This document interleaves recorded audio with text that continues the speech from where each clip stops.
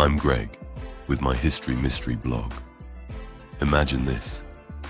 500 years after your last breath has faded into silence, scientists are combing through your old combs for stray hairs, scrutinizing the ghostly whorls of your fingerprints on porcelain teacups, and extracting traces of your saliva from the gum of yellowed envelopes. Creepy? Undoubtedly. Yet this is not a dystopian fantasy. It is precisely what is happening right now to Leonardo da Vinci.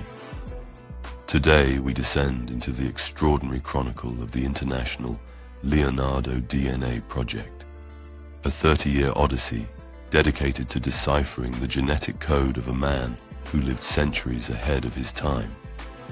Why does this matter now, more than ever? Because only in our era have science and technology converged to allow us to peer into the very molecular essence of genius, and what we see in it may determine our future. As always, I've got my intellectual co-pilot, Brian. He is here to help me piece it all together. Brian, take the stage. Thank you for the great intro, Greg. Now sit back, relax, and let me take over. Let's dive into this mystery and uncover the secrets hidden for centuries. There is a delicious irony in this saga. Leonardo da Vinci, who sliced open cadavers to map the human form with a precision that would shame modern surgeons, has himself become the subject of posthumous dissection, not with scalpels but with pipettes and polymerase chains. The hunt began in the 1990s, when a consortium of scientists, historians and dreamers asked a deceptively simple question. Can we find Leonardo's DNA? Simple? Hardly. Leonardo died in 1519 at the Château de Clos-Lucé in France. He was buried in the chapel of Saint-Florentin in Amboise. But history, ever the vandal, had other plans. The French Revolution swept through like a storm of ideological fury, and revolutionaries, utterly indifferent to Renaissance genius, razed the chapel to the ground. Leonardo's bones, once laid to rest with quiet reverence, were scattered among the anonymous dead, mingling with strangers in a macabre communal ossuary. The greatest mind of his age, reduced to indistinguishable fragments in a pile of forgotten skeletons. Poetic? Perhaps. Practical for geneticists? Not in the slightest. Undeterred, the researchers pivoted. If they could not find Leonardo himself, perhaps they could find his kin. And so began a quest worthy of a Dan Brown novel, if Brown wrote with more archival rigor and fewer secret societies. Teams scoured ecclesiastical registers, tax rolls, notarial deeds from the 15th and 16th centuries, breathing in centuries of dust as they traced the Da Vinci lineage back through time. What they discovered was a family tree so lush, so tangled with offspring, it resembled a Florentine opera more than a pedigree chart. Leonardo's father, Ser Piero da Vinci, a notary of some repute and prodigious appetites, fathered at least 12 children across 4 marriages.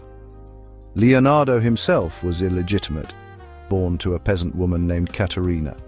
Yet it was precisely this web of half-siblings and cousins that preserved his genetic echo through the ages.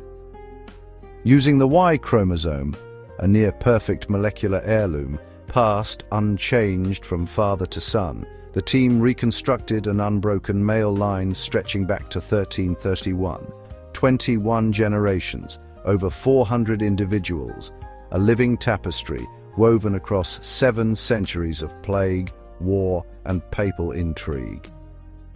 And then, the revelation. 15 living men in modern Italy are direct paternal descendants of the Da Vinci clan. Some were farmers, others shopkeepers. None suspected they shared blood with the painter of the Mona Lisa. One can only imagine the look on their faces when told, "Signore, you are kin to Leonardo." Did they check their bank accounts for unpaid royalties? Did they suddenly stand a little straighter, as if genius might be contagious? Now journey with me to Vinci, the small Tuscan town that gave Leonardo his name. There, nestled within the church of Santa Croce, lies the Da Vinci family crypt. For centuries it sat undisturbed, just another stone vault among Italy's countless tombs. Locals passed it daily without a second glance, but to the DNA hunters it was a time capsule sealed with bone and silence. When researchers finally opened the crypt, they found not a single burial chamber but layers, like a Gothic lasagna of the dead, bones stacked upon bones, coffins nested within coffins, each stratum a century older than the last. Archaeologists now work with tweezers and reverence, piecing together identities from femurs and molars. Extracting DNA from such ancient remains is no trivial feat. Italian heat, humidity, and time have ravaged these skeletons. DNA degrades like ink in rain, but modern science performs miracles. From the enamel of teeth, from the dense marrow of femurs, scientists coax forth genetic whispers that have slumbered since the Medici ruled Florence. The plan? Compare this ancient DNA with samples from the 15 living descendants. A match would confirm beyond doubt that these bones belong to Leonardo's kin, and from there reconstruct their faces, their diets, their diseases. We might finally learn what a 15th century Tuscan noble actually ate. Spoiler, not pizza, not carbonara, but roasted boar, spiced wine, and bread so hard it could double as a weapon. But here's the twist. Among the remains are women, and while their bones are useless for tracing the Y chromosome, they carry mitochondrial DNA, the matrilineal thread. Could one of them be Caterina, Leonardo's mysterious mother? Some say she was a local peasant. Others whisper she was a Middle Eastern slave.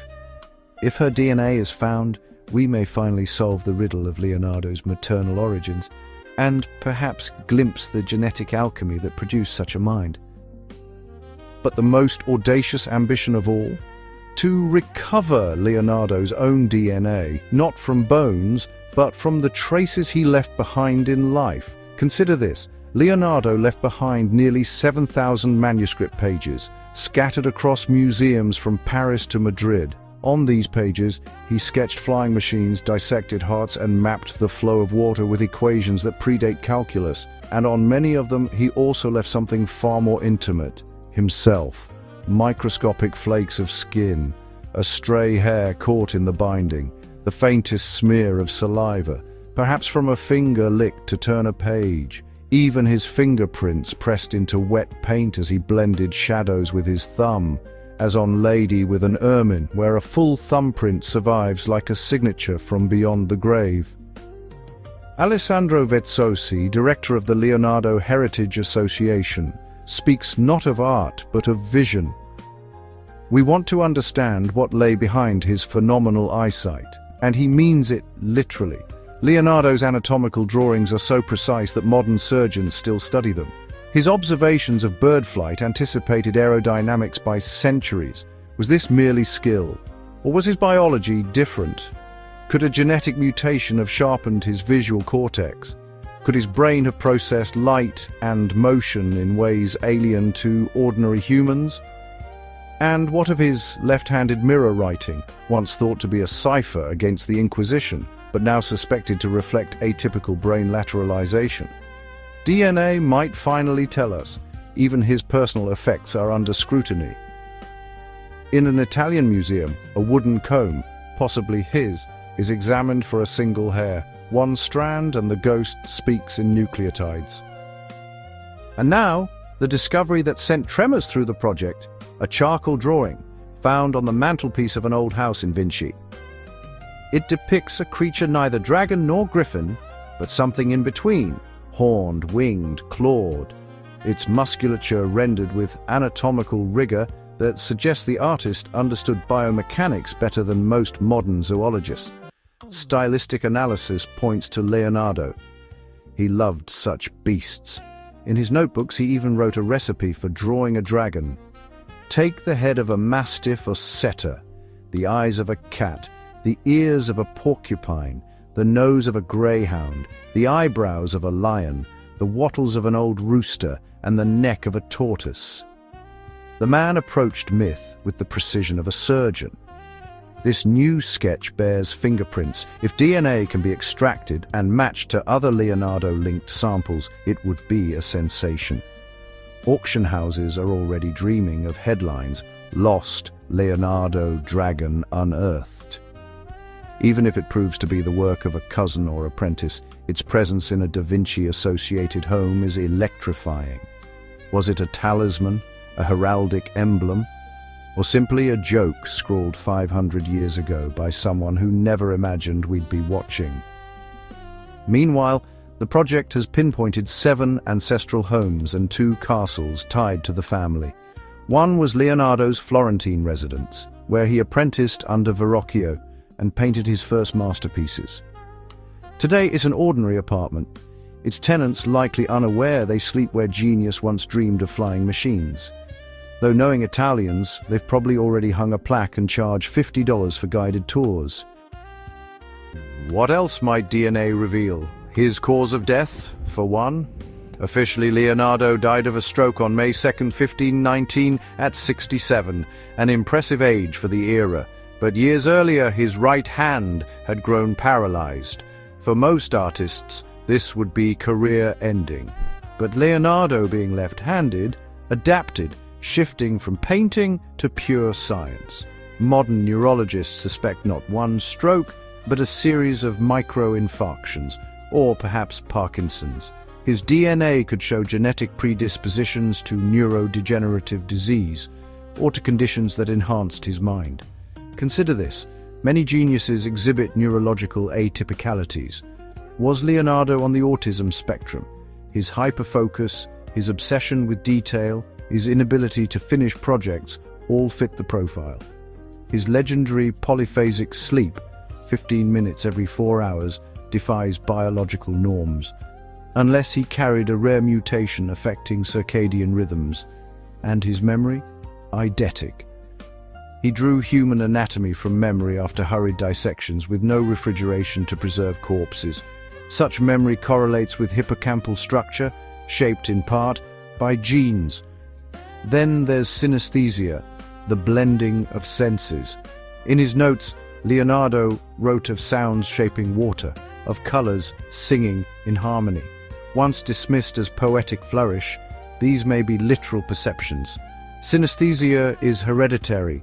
If any of the 15 descendants experience it, the case grows stronger.